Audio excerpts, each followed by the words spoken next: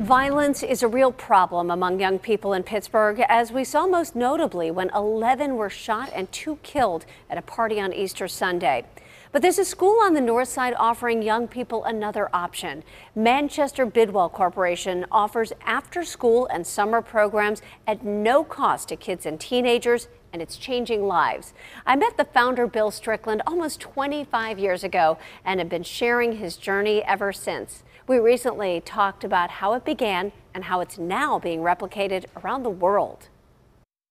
Everywhere you go, you're surrounded by art, beauty, and peaceful sounds. Not your typical school. But when Bill Strickland created Manchester Craftsmen's Guild in 1968, he wanted a place where kids could escape the race riots and street crime in the same way that art changed his life when he was a troubled teenager on the north side. I'd have been in jail or dead.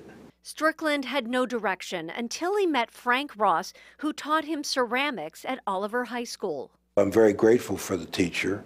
I'm very grateful for my mother, because she raised me not to let race be a barrier against learning. Ross mentored Strickland and helped him attend the University of Pittsburgh.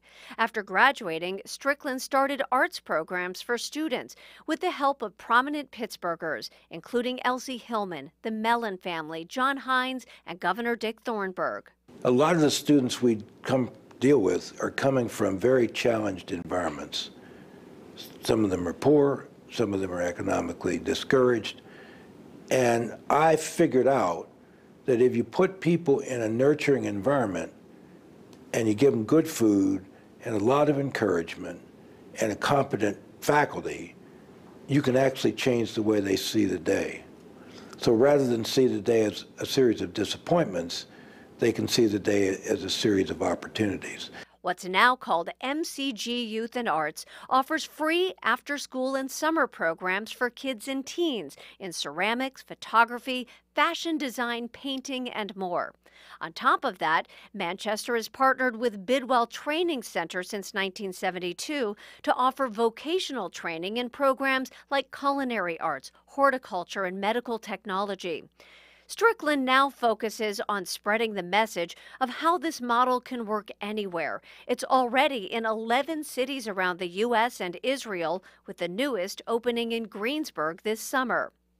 In 2016, Bill and I visited the hospital where he had a double lung transplant after years of smoking damaged his lungs.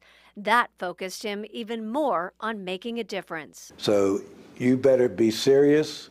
Every day matters. If you don't think so, wait till you're down to your last week of life, and every day will count more than you think. Manchester Bidwell recently named the building after Strickland to honor his legacy. But for him, it's not about recognition. It's about helping more people achieve the American dream. And I started dragging kids off the street to save their souls with clay. I'm still doing it.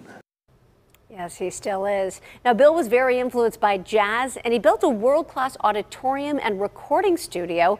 And now MCG Jazz has 5 Grammy Awards.